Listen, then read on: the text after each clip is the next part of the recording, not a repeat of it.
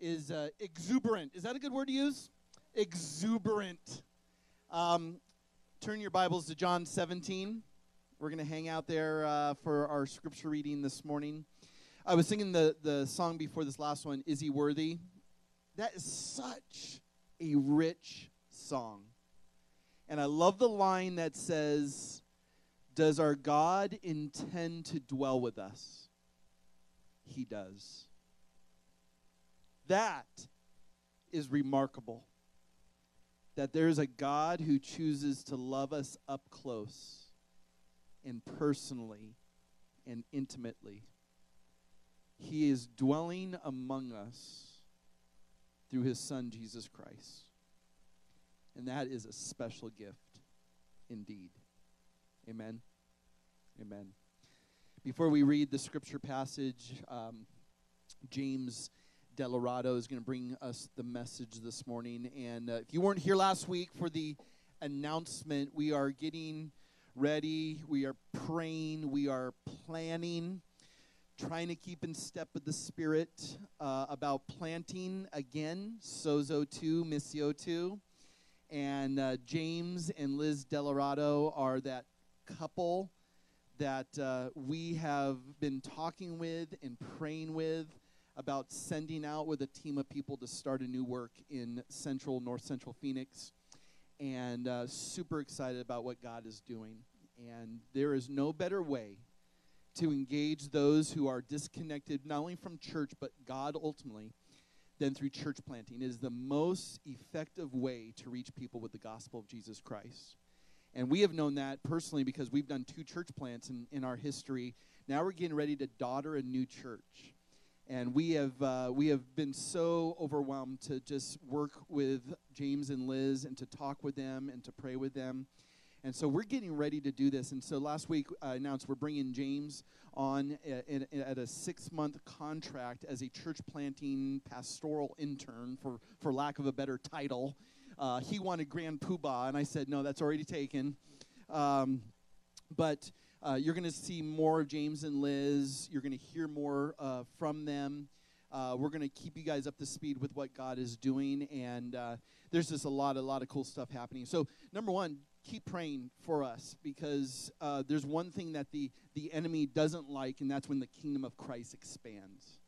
And we continue to march forward with the gospel, seeing men and women, their lives freed through the love and mercy and grace of Jesus. So pray for this endeavor and this effort. Pray for Liz and James and their family.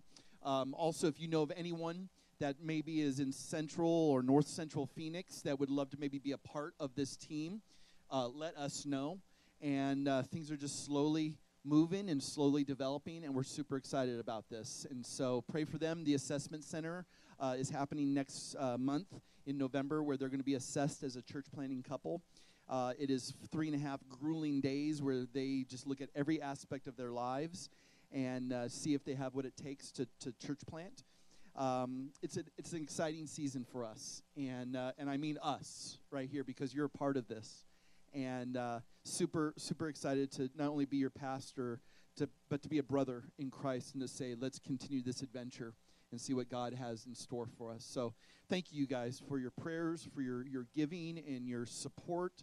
We're using it for eternal purposes, and that's what it's all about. So I'm going to have James come on up. I'm going to read John 17. If you have your Bibles open there, starting at verse 13, and then I'm going to pray for James. We got to talk about prayer this morning, the spiritual discipline of prayer. And perhaps there's no better place to go than Jesus' own prayer in John 17, and how he prays for us, his people. And specifically look at verse 13.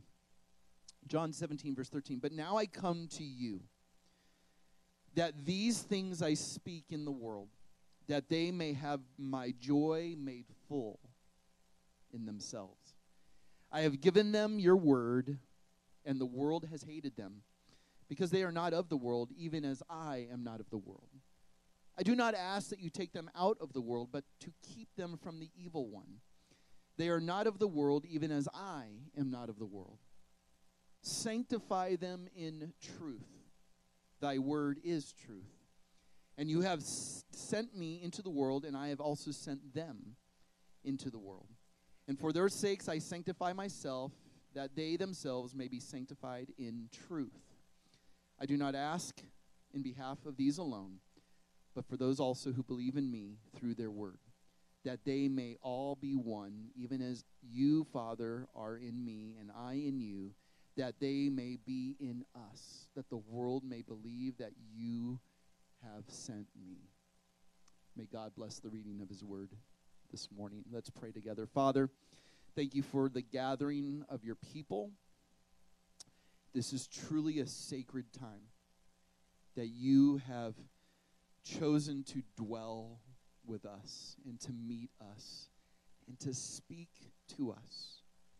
And I'm super excited to have James open the word before us as we look at this topic of prayer, and to not only gain insight into how important this discipline is, but Lord, the gift that it is designed for us to continue to grow in relationship with you. Pray for James, the words, the mind, the heart, that he would be your vessel to share your truth with us today. Thank you for this time, Father, and it's only in the name of Christ that we're able to come to you and pray. Amen. Thanks. Give it up for James Delarado, if you would. Thank you. Let me raise this thing up real quick here. It's good to be with you this morning, Missio Dei, and it's really great to be with you as a member of the church, of the community this time. It's been, I've come out here probably maybe once or maybe twice a year, once in a while, and we've come out just worshiped, or I've been able to share the word. But Liz and I are just really excited to have kind of a home base in general, because that's been a journey for us in particular, but also just to be with you more, get to know you more, and to deepen our relationship. So let's connect, let's talk, let's get coffee, let's talk about life and get to know each other, and that's something that we're really stoked and excited about. We are continuing in spiritual disciplines, our series on that today, and we've been, this is the fourth week. Okay, so the first week Scott talked about the intro to the spiritual disciplines, setting the stage, giving us wisdom and understanding of what is this topic of disciplines, what does it really mean to engage in spiritual disciplines, and then we're going through, I think it's about 10 weeks total. The first one was the word, then we talked about worship last week, and now we're on prayer this week, and I don't even know what's next week, so that's in Scott's. Serving, there you go, serving. So all of you who are excited about serving, I don't know, listen to that one. I was going to say something, but then I was like, I have nothing to say clever about that, so just stop. This is what goes through the mind of us preacher people. So just there's two things. I was listening through Scott, part of Scott's messages, and in the intro are two very, very, very, very important things. I didn't put them in your notes, but you can write them down if you want. Two very important things that we always need to keep in front of us when we're talking about the spiritual disciplines, and Scott set it up very well. Number one is this, that Jesus is our focus in all of the disciplines, right? We come here, we're singing the words about Jesus. We are engaging. We're talking about Jesus. We're reading the scripture, a prayer about Jesus this morning. If we don't make Jesus the center of what we're doing in the disciplines, they become an end in themselves. And then Jesus is just the means to get to a way that we can be a great person that is doing things out of our own effort and our own will. Okay? Jesus is the end. Spiritual disciplines are the means to get us there. They are not an end in themselves. Jesus is our focus. Jesus is the one we worship. He's our king. He's the one we want more of. I love that a pastor friend of mine always say, how do we just get more of Jesus? How do we engage Jesus just to get more of him personally as who he is and what he's done in the gospel? And that's the focus of a spiritual discipline, any single one of them. The second supports and reinforces it, and I quote from Scott's first sermon, God loves desire more than he loves competence. He said that multiple times that day, and that is, again, it reinforces that first point, because he just wants you to want to do any of these things, right? He wants you to want to worship him. You don't have to be perfect at it. He wants you to want to pray to him. He wants you to want to serve. He could do all kinds of things with our desires and our wants and the place that comes from our heart and the deep within our soul. And that is the main focus. And getting good at it with competence, We'll read some quotes. We'll talk a little bit about that. I don't think it's even possible. And so if we start focusing on that, we're going to lose the mission a little bit and lose the focus and the heart of where we're supposed to be at. So those are two things. Jesus is the focus, and it's about our desire, not our competence. Now, prayer is our subject today. And society and culture in general, in our American society, especially pop culture, talks about prayer a lot. I think maybe prayer is something that's talked about maybe more than God in our popular culture. Chris Pratt is a great example. Did anybody watch the MTV Movie Awards recently? Okay, Ryan, good job. Okay. He's saying culturally relevant. Okay, that's. I haven't watched them in a while, but I probably should because they're way different when I watched them this time. I was like, wow, they have round tables and it's like this big thing. Before, when it was just kind of a bunch of crazy things happening, but it looks more prim and proper nowadays. So the Chris Pratt recently won, I think it was 2 or 3 months ago, maybe you heard about it, he won the Generations Award, which is essentially, this is the person that we look to speak to our generation for someone that we think has achieved great things. So Chris Pratt, the great actor, comedian, he's hilarious. But he had 9 things that he came up, and he says, as your Generation Award winner, I got 9 important things, important pieces of wisdom I want to share with you. You can go watch the video. I was going to show it, but then it gets a little off the rails with some potty humor and some silliness. And so, but interspersed throughout his different things, he's got a very God-centered and even Jesus-centered focus to things, even though he doesn't necessarily mention Jesus specifically. But rule number 6 is relevant to us. He says this: God is real. God loves you. God wants the best for you. Believe that, I do. And then he says, learn to pray. It's easy and it's so good for your soul.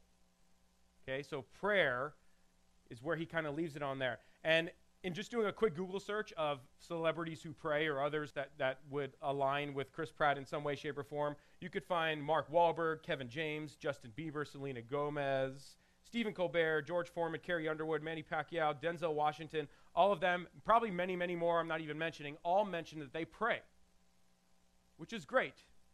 However, what does that even mean is the question that we need to ask. Because prayer can have some different meanings. And in our context, and when we're looking at the biblical context, I think it has a very specific meaning.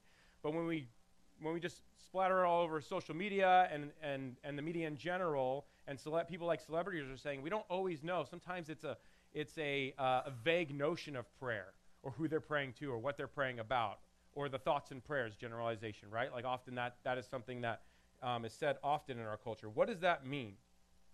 It's a word that becomes so familiar to us, I think, that we can lose the essence of the meaning of prayer.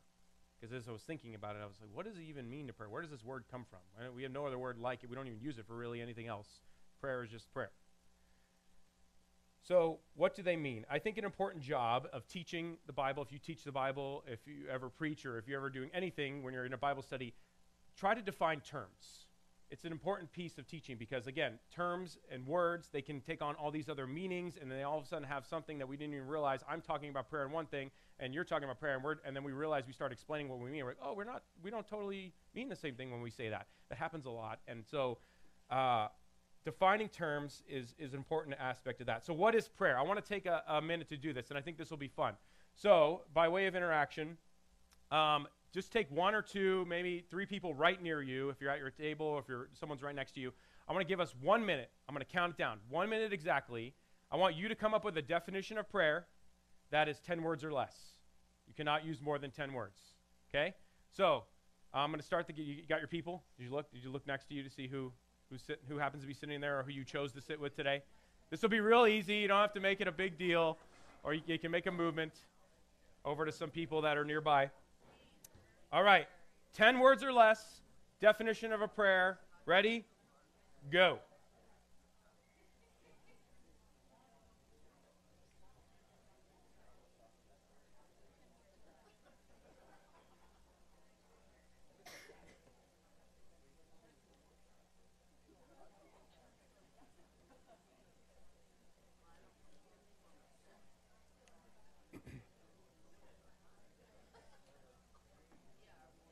Got about 40 seconds.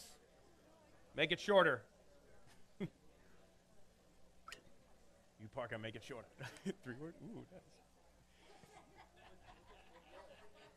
Got about 30 seconds. You can write it down if you want. I'm going to ask a few of you.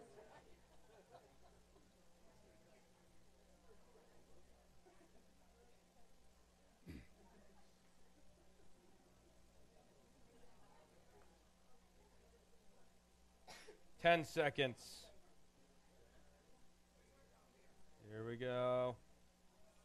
5, 4, 3, 2, 1. Happy New Year. Right. All right. You guys got your definitions? Who wants to volunteer theirs first? Yeah, what you got? Perfect. Prayer is praise, talking with God, and asking for help, right? Perfect. Yep, go for it, Greg.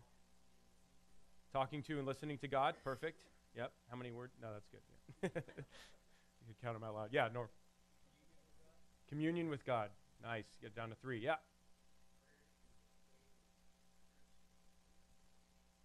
Nice. Prayer is a daily and personal communication with God, right?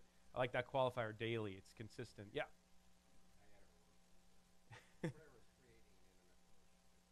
Prayer is creating an intimate relationship with God. That's great. I love that. Anyone else have one? Yeah.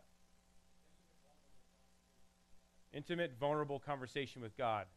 You guys are beating all my definitions that I've had. Anyone else? Yeah, Jacob. Talking and seeking God. That's great. Yes.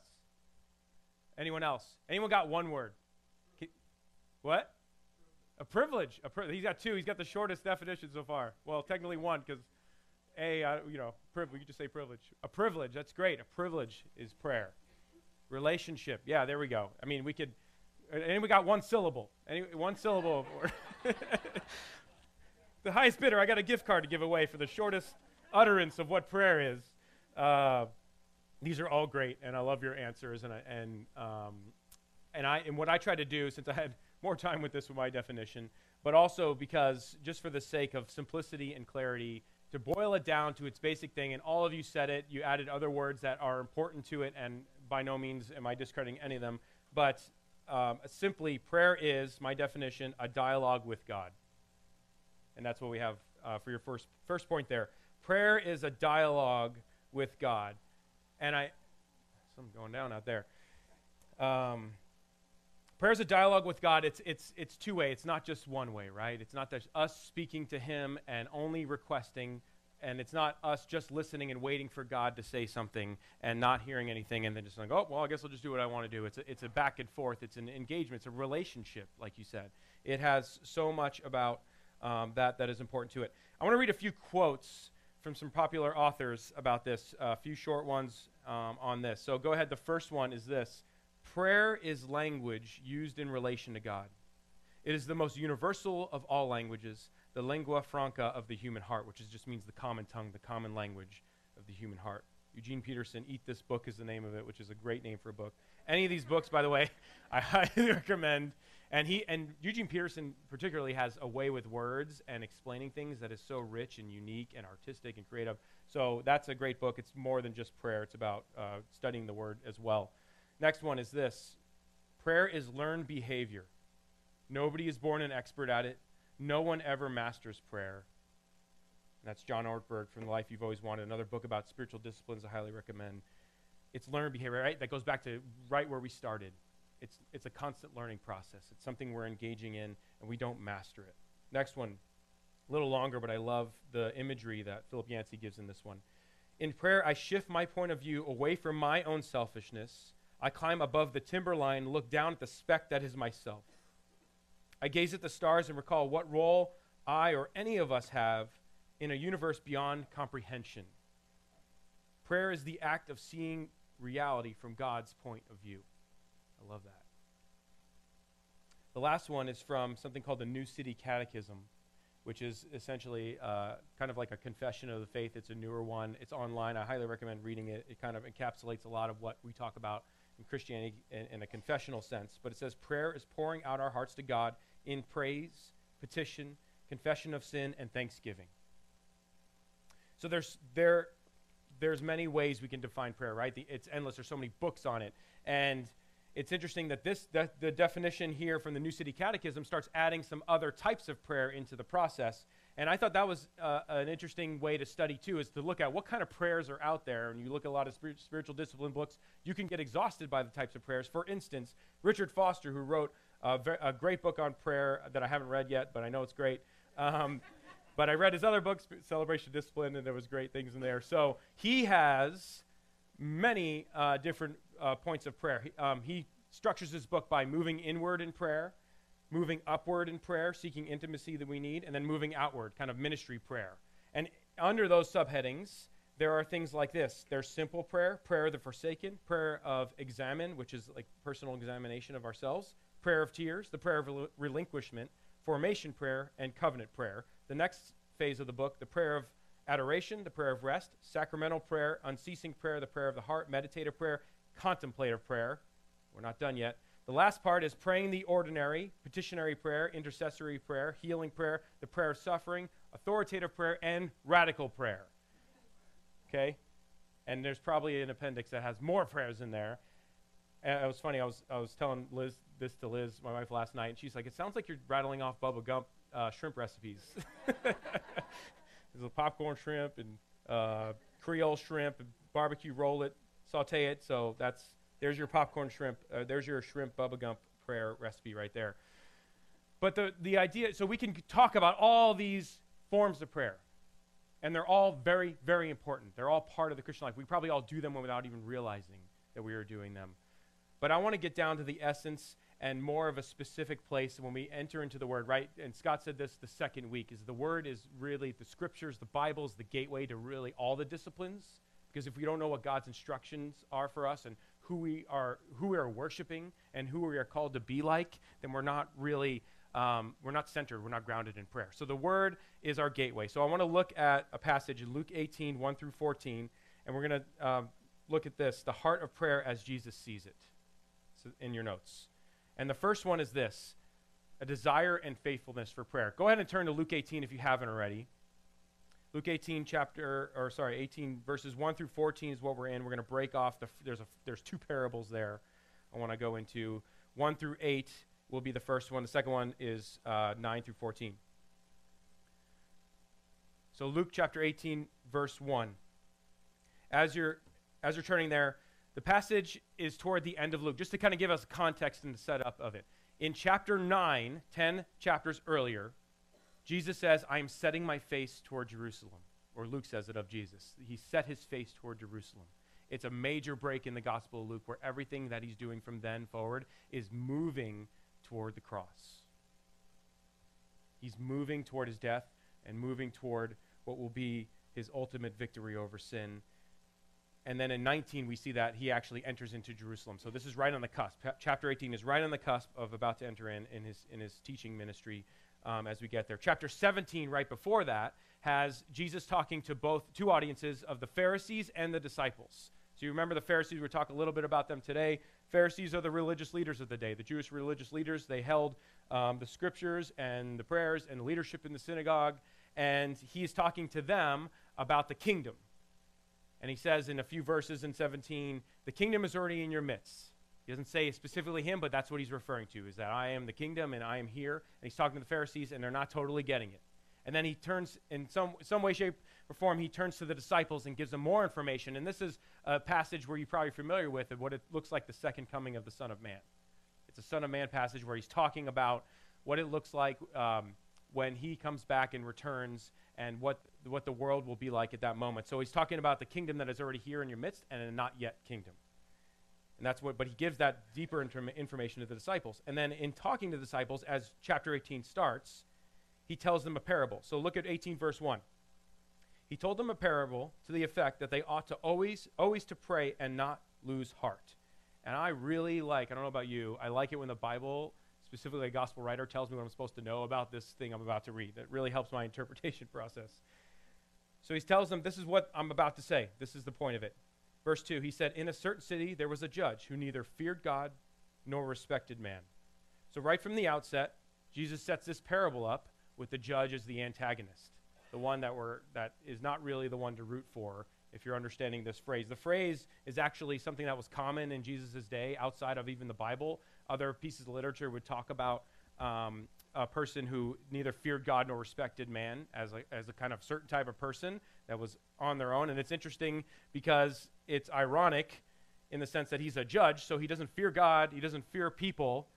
Then where does his sense of law come from? Is I guess from himself, because he's just created his own law. He's a law unto himself. So we see that he starts to set up, he puts this judge right in the beginning of this. Verse 3. There was a widow in that city who kept coming to him and saying, "Give me justice against my adversary." For a while he refused. But afterward he said to himself, "Though I neither fear God nor respect man," again reiterating his pledge of life, "yet because this widow keeps bothering me, I will give her justice, so that she will not beat me down by her continual coming." Another character shows up in this parable. It's the widow. The widow, as you may know, is a marginalized person, especially in this first century context. Women did not have rights. They only had rights or any semblance of rights when they were married. That was kind of the ultimate goal. And now she lost her husband, and she's on her own. They don't tell us what the justice she's demanding for here. We don't know specifics behind it, but we know that the widow is being set up, as Jesus is saying it, as this is the person who really needs justice. This is the person that is the marginalized. This is the person that you might look at it in society as the one like, yeah, that person really does need help. So immediately he's telling disciples, I think us, who are those people in your society that are like this, the people that we may look the other way with. So additionally, the judge is basically all about himself. His response is, whatever I got to do is seek my own comfort and just give you what you want because you're bothering me. Then there you go. There's some justice. Leave me alone. Back to my own life, and it's not a priority for him. Justice is not a priority for him. So let's look at verse 6. Verse 6 and 7. The Lord said, "Hear what the unrighteous judge says. Will not God give justice to his elect who cry to him day and night? Will he delay long over them?" And he says, first part of verse 8, "I tell you, he will give justice to them speedily." I. Howard Marshall, who wrote a commentary about the book of Luke, says this: the point of the parable is the contrast between the judge and God. These are the characters that Jesus brings it full circle at the end when he explains it. It's a stark contrast. It's almost as if Jesus is saying, that judge is ridiculous. Of course, God, the God of the universe, of course, who we're talking about here, he's going to give justice. He is nothing like this one, the one that is just follows his own way and does not care about the marginalized people and does his own thing, just seeks comfort. That is not like the God, this God of the universe judge that we're talking about here.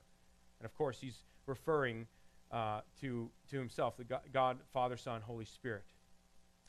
The next verse, though, is interesting, and Marshall, in his commentary, again, I love this phrase. He says the last verse here, the last part of verse 8, he calls it a sting in the tail, because he kind of veers off the parable a little bit and transitions into something else. And essentially what he's doing is putting the ball back into the disciples' court and to our court. Verse 8, the second part. "Nevertheless, when the Son of Man comes, will he find faith on earth?" Nevertheless, in Greek, is the word called plain. I think you say it that way. But it's an adversative conjunction is essentially what it is. Big words. But essentially, it's just saying it's a transition from one to the next. It's like the word but, and moving a stark contrast away from, hey, this is what you heard. This is what we're talking about. This is what we're talking about in justice and the judge and the widow. But let me bring it even further to you. What about even finding faith that anyone would even pray like this? It's a strong adversity. It's something that's really pushing the point home that Jesus is trying to say. Beyond what you may think of judgment and justice, is there anyone that even has faith to pray like this? So what he's doing is putting people, us, the reader, in the shoes of the widow. At that point, he's saying, hey, are you like the widow, or are you like the unrighteous judge? Think about it where you are at. And if we end it here, if we just ended this parable here, I think this could, relating it back to what we're talking about in prayer, it could move us into a place where we may heap shame and guilt upon ourselves if we say that I'm not really like the widow. I'm not really like the judge either, but I'm not as faithful as the widow in prayer. I'm not as persistent in pushing forward in pursuing God, in praying all these great lavish prayers that we started with in the beginning, or doing these awesome things like having this conversation with God in our heart. I'm not really like that. And so in a great way, Jesus pushes that back at us and say, who has the faith, who has the desire and faithfulness to even pray this way? Do you have it? So if he left it there, we would be in trouble, but he doesn't. Look at the next verse. Posture of prayer is humility in your notes. The second parable goes deeper into this story, deeper into what Jesus wants us to know about the heart of prayer. Verse 9, he also told this parable to some who trusted in themselves that they were righteous and treated others with contempt. Thank you again, Luke, for telling us why this parable is written. Because right there you can see already that if it's about us and our own self-righteousness and our own ability, then we're in trouble to be the persistent widow as we should be. Verse 10, two men went up into the temple to pray, one a Pharisee and the other a tax collector. The Pharisee, standing by himself, prayed thus, God, I thank you that I am not like other men, extortioners, unjust, adulterers, or even like this tax collector. The drama in this passage is very thick. I can't even imagine walking to a place of prayer and thinking in my heart, man, at least I'm not like that person. But maybe I actually do that inside at times, which I'm thinking about it now. Maybe there's a piece there that we all do in some ways. At least I'm not like. Interesting. So I'm not even like this tax collector. I fast twice a week. I give tithes to all that I get. So he's doing the right things, okay? These are the right things that he's supposed to be doing. But it seems like, well, let's be honest, it is clearly, in what Jesus is making this very clear in this passage, he's doing it from the wrong motives. His heart's not right in it. He's doing all the right things, but it's all because he just thinks he's great. He's awesome. I'm the best spiritual person in this prayer room right now, in the synagogue, in the city, whatever. This tax collector, he should be going over there because he's just robbing people. But the tax collector, verse 13, standing far off, would not even lift up his eyes to heaven, but beat his breast, saying, God, be merciful to me, a sinner. First part of verse 14, I tell you, this man went down to his house justified rather than the other. And then Jesus stings the tail again. For everyone who exalts himself will be humbled, but the one who humbles himself will be exalted. Now we're digging deeper into the heart of prayer. And I think that it's interesting how these teachings are paired together, to how one after another Jesus rattles these off to take it another step down into the humility, the humble heart, the humble posture in prayer. But again, humility, being humble, define our term, right? What are we talking about again? Is it, what does that mean? We're not going to do another definition, so don't worry. Talk to your neighbor. But the humility, ooh, that was a close one. Being humble, what does that mean? What is the essence of it? Now, I have a quote I want to read here. It's kind of long, but it's so rich. Okay, so Tim Keller, he's been a major influence on me. I love his readings and his sermons. He has a sermon that it turned into a short book, and I highly recommend you get it. It's called The Freedom of Self-Forgetfulness. You can get it for like $2. It's a great even devotional material. You can probably read it in 30 minutes. It's pretty short. But in it, he is focusing in on many different things, but the concept he's talking about is pride and humility. And what does it really mean when we get to the essence of what that means from a gospel lens, from a Jesus lens? So in this section that I'm about to read, he is talking about Paul, how he explains in Corinthians that he does not even judge himself. You may have heard that verse. I don't even judge myself. And then he quotes C.S. Lewis, and then this is kind of what launches off into this quote here. Let's see, can I read it over here? If we were to meet a truly humble person, Lewis says, we would never come away from meeting them thinking they were humble.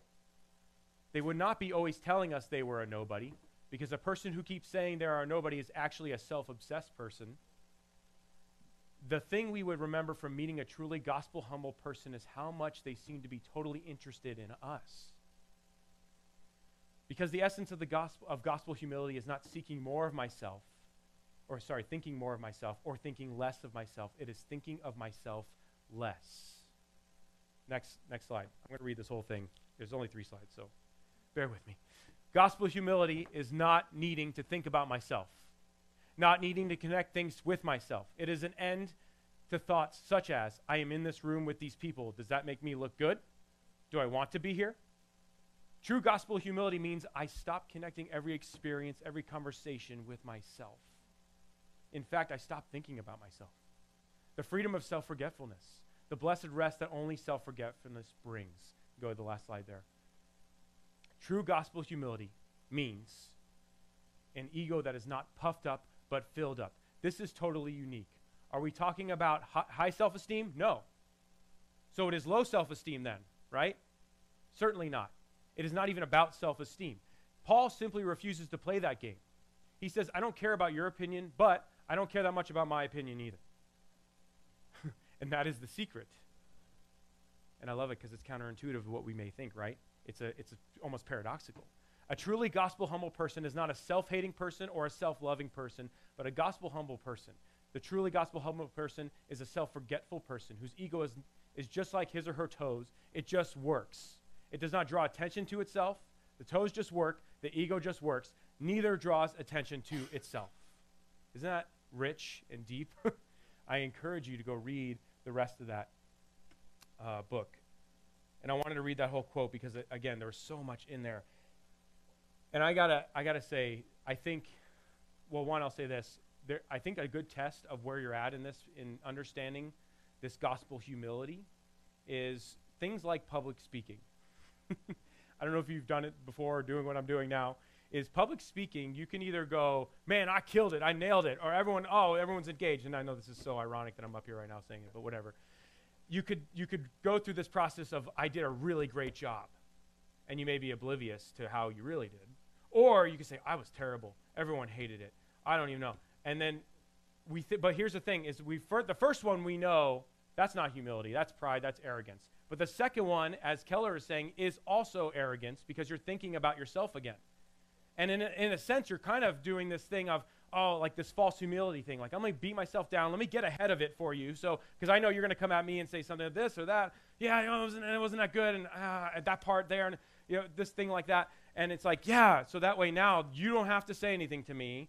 And only thing you can do now is encourage me. You're like, oh, well, James already beat himself to a pulp over there. Let me help that guy up because that's not humility.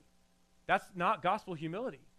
Because we're still thinking about ourselves. We're still rattling through our brains constantly. And I'm using this example because, one, I think it is public speaking is a major one, and I think it's a big reason why people don't want to do it often. It's one of the greatest, whatever they say, top 5 fears of all people. But I struggle with this all the time. And especially early in ministry when I started to preach, I started being very fearful of, well, did I do a good job? What does my pastor think of this? Like when I was doing high school ministry, what are the kids, are they even engaged? Are they just falling asleep? Parker was there for a lot of it. He can tell you later about it. But, just constantly self-focused, anxious about whether I'm doing a good job.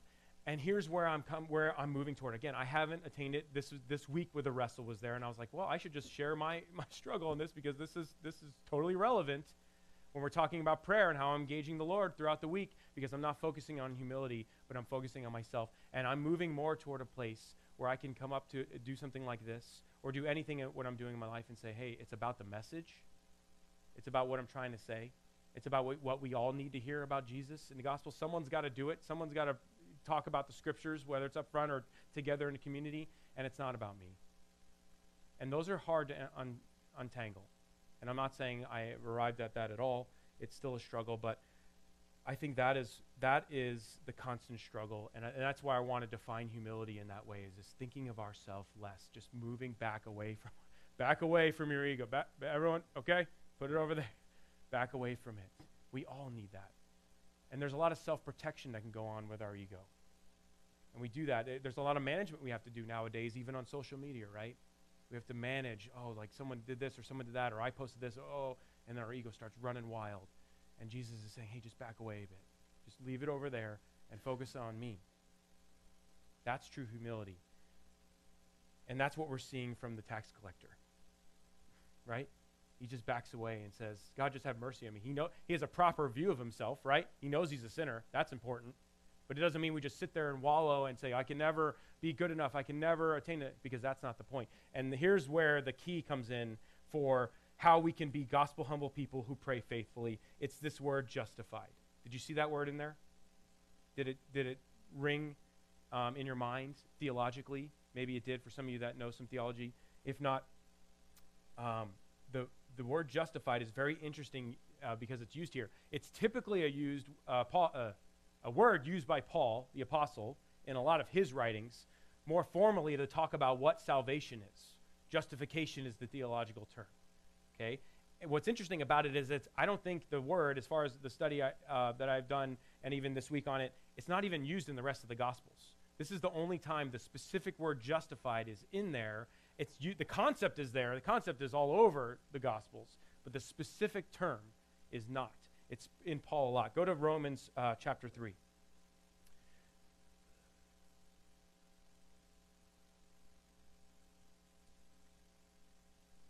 Romans chapter 3, verse 21 through 26.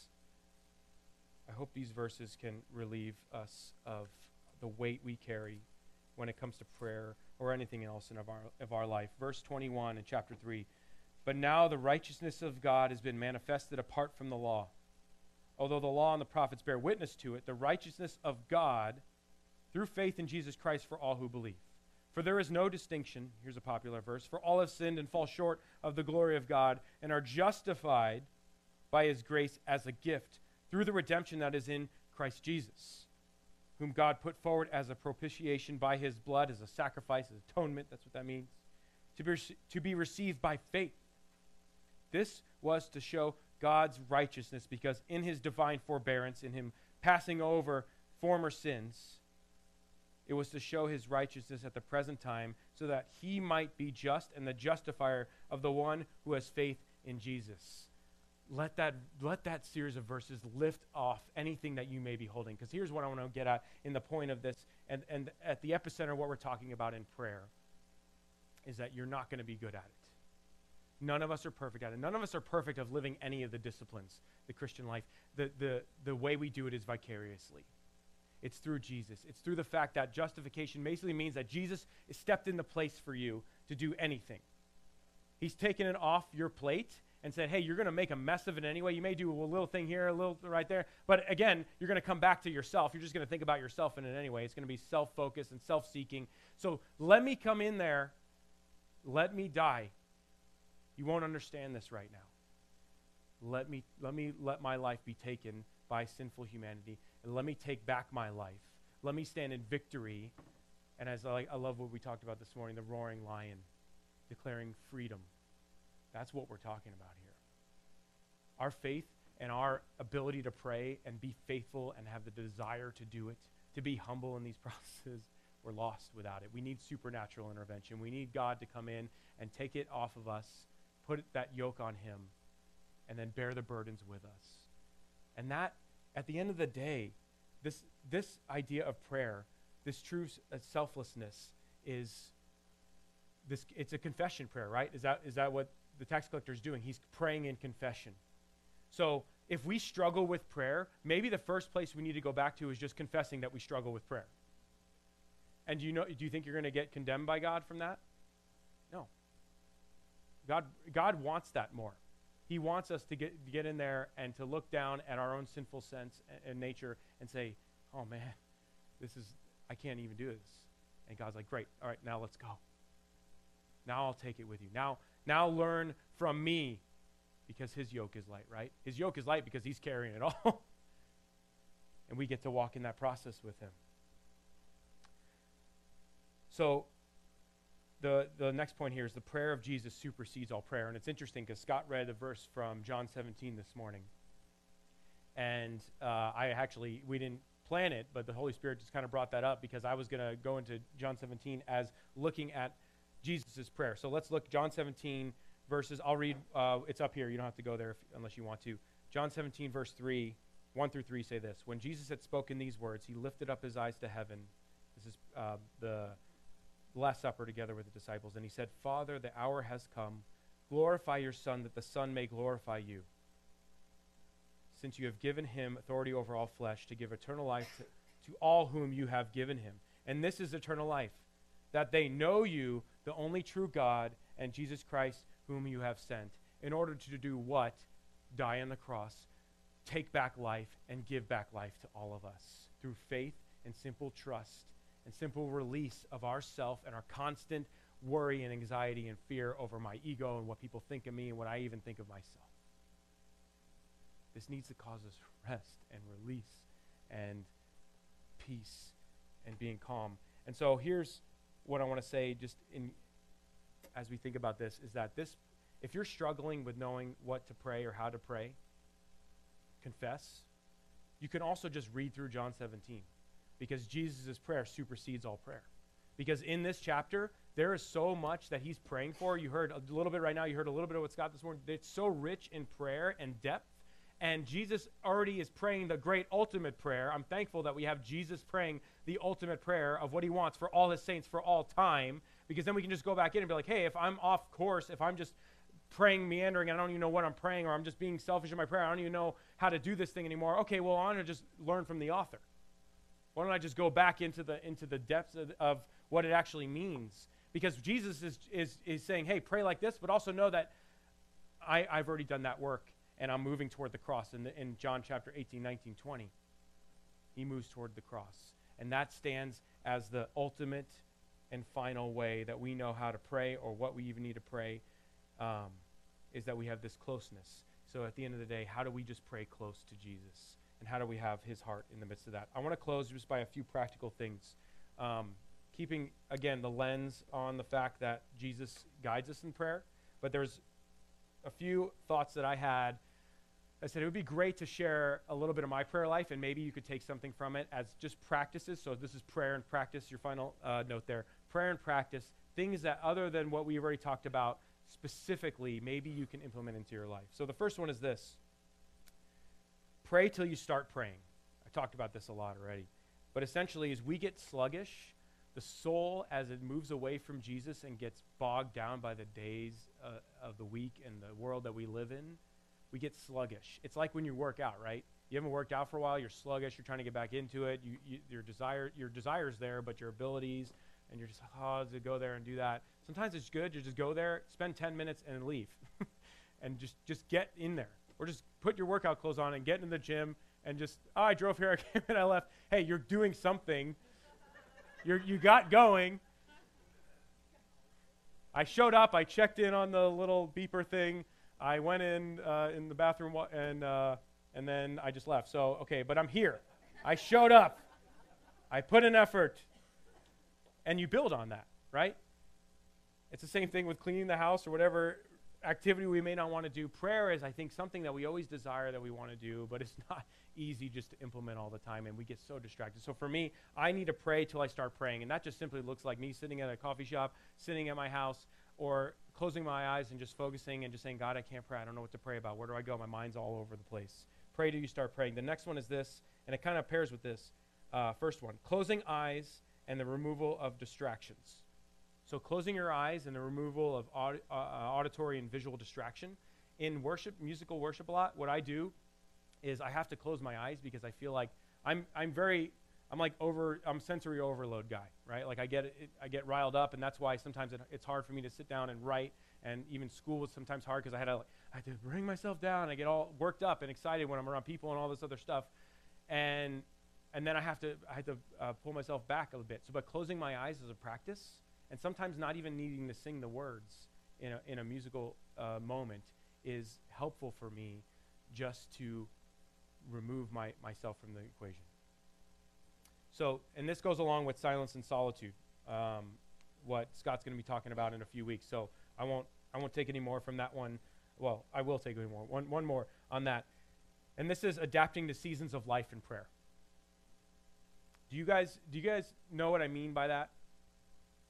Someone tell me what I mean. What does it mean to adapt to a season of life in prayer? Yeah, no.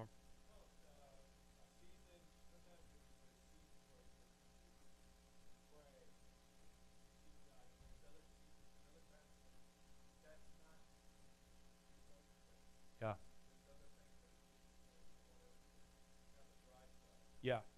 Yeah.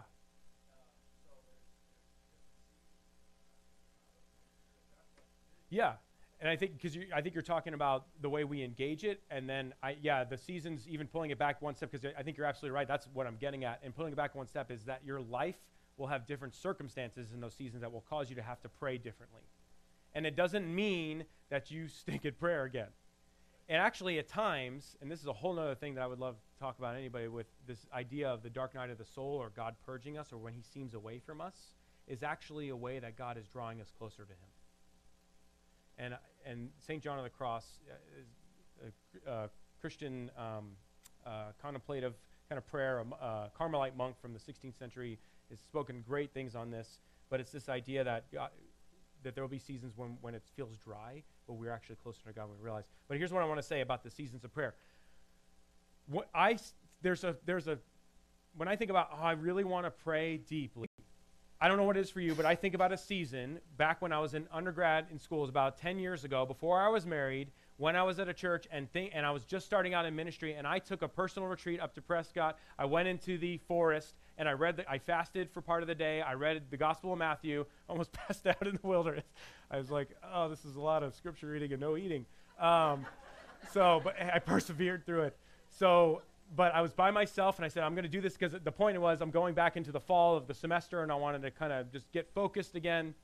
And I had this beautiful time of this whole day. I was up there, and then I took another book, and I went and ate at the restaurant. Broke the fast about 4 or 5 that day, ate at a restaurant, read another book, drove back down the hill, listened to some music, worship music, and I was in the zone with Jesus. You know, I was praying. It was easy because the rhythms were I was just so focused on it. And I came back, and I went to my friend's, he was doing a worship concert at our school, and it was just great. It was a day that I look back on, I'm like, that's it. That's what I want to do.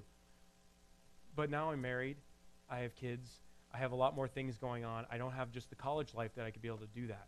And I think this can ruin our prayer if we're not realizing it, is that you transition from season to season, and you just got to say, I don't have time to do as much as I wanted to do before, to go away for a whole day or 2 days or whatever days. Maybe there's times I can set that up down the road and say I'm going to do that. But what does it mean to actually engage the Lord in a different way in this season? Just take short bursts of prayer, right? I'm going to leave the house and go for a walk for 30 minutes. And I'm just going to try to pray.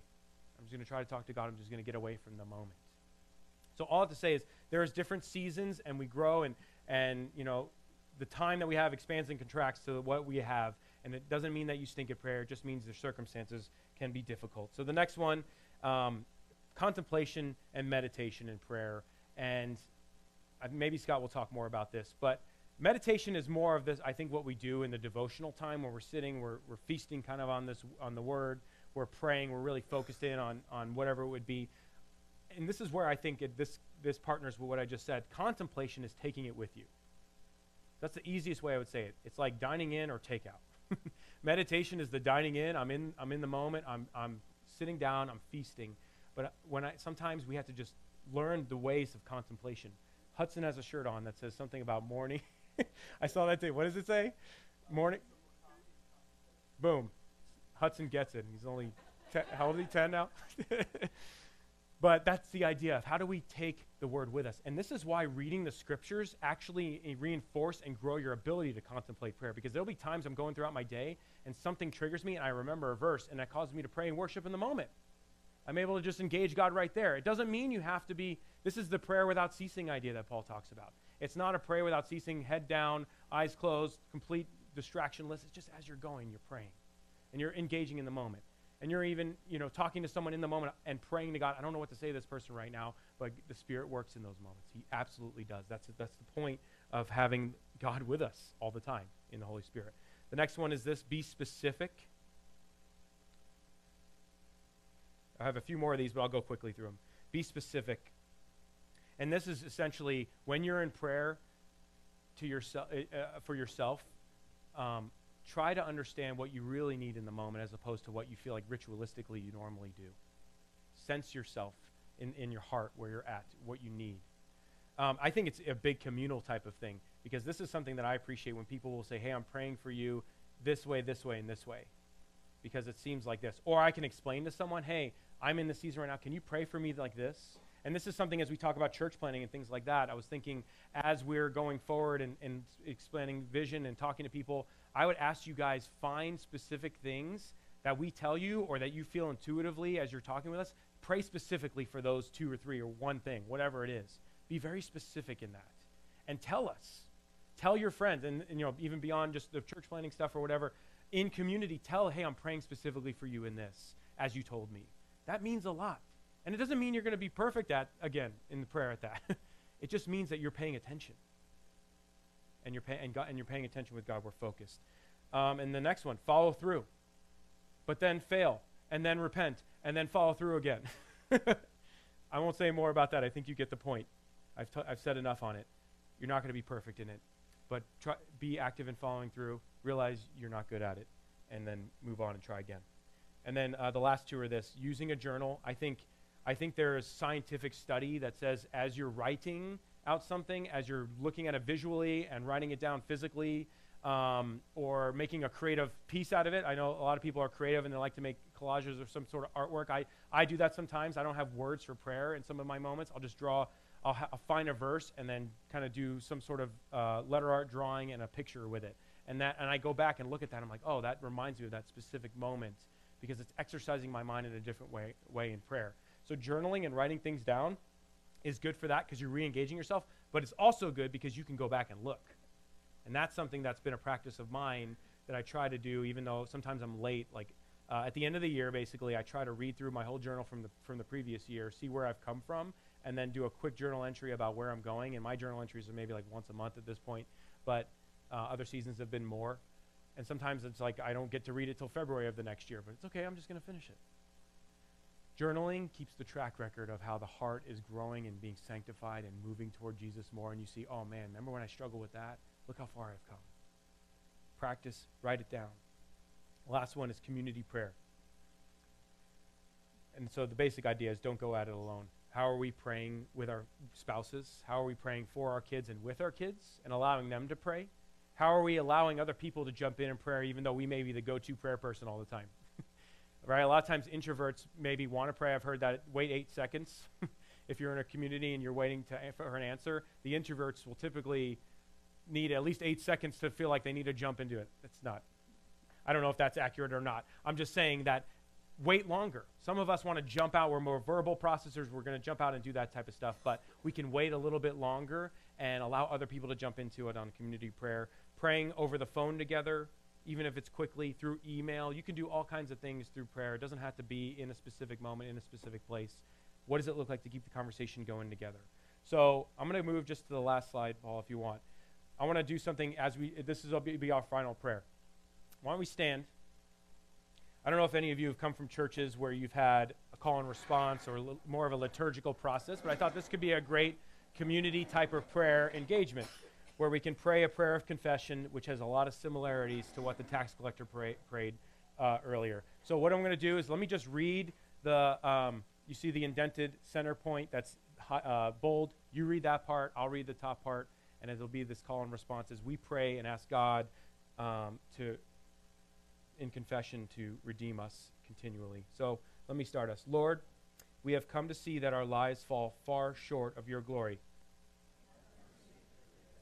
Lord, you have given your life for us and poured out your Spirit, yet we fail to return your love with all our heart. Too often we are selfish and proud, ignoring you, Lord, and neglecting others. Lord, when we do not truly trust and obey you, we are overwhelmed by self-pity, fear, and worry. In Christ, we are given a sure hope and secure love. Yet we follow the false hopes and desires of this world. Lastly, Father, through the redeeming death of your Son on the cross, by your Spirit and through your word, transform and renew us to follow you with joy.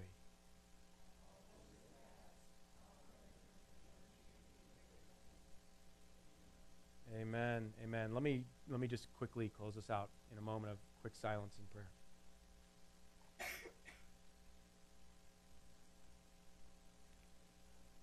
Lord, let us take a deep breath right now to gather our hearts and our minds, our whole soul that is devoted and given over to you because of Christ. And if it's not, if we struggle with that, if we're wrestling with this person of Jesus and this gospel, let us also take a breath to consider you and to consider these prayers and the topic in general that we have access to the Father through Jesus. We could say our hearts to you and you can handle all of it, all of it. thank you so much, Jesus, that we can have this hope, this eternity, and that you've laid your life out before us in perfect ways, in the perfect cross. Jesus, we give glory and praise to you. Amen. Amen. Good word. Yeah. Thank you, brother. Appreciate it. Real quick, 2 people share what God has impressed upon your heart this morning. And I've got a little incentive to sweeten the pot for you to share. Tim Keller's Freedom of Self-Forgetfulness. I have 2 copies. That's great. I'm a book junkie. This is sickness. It really is. Who wants to share? How did God speak to you today?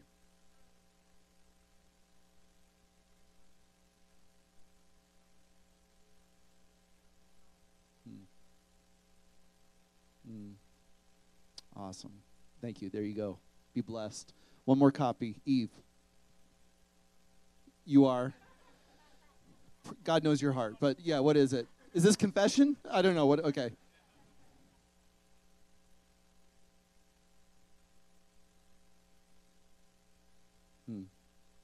Awesome. There you go.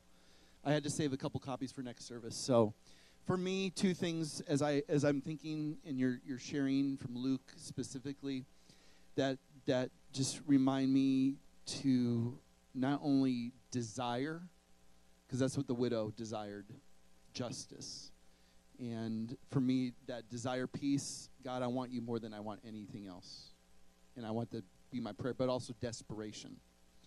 And that's what the tax collector, right? And the humility that he just wanted God more than anything, and there's desperate, right? So that for me, those are the big takeaways. Lord, make my prayers not only desirative of you, but desperate for you.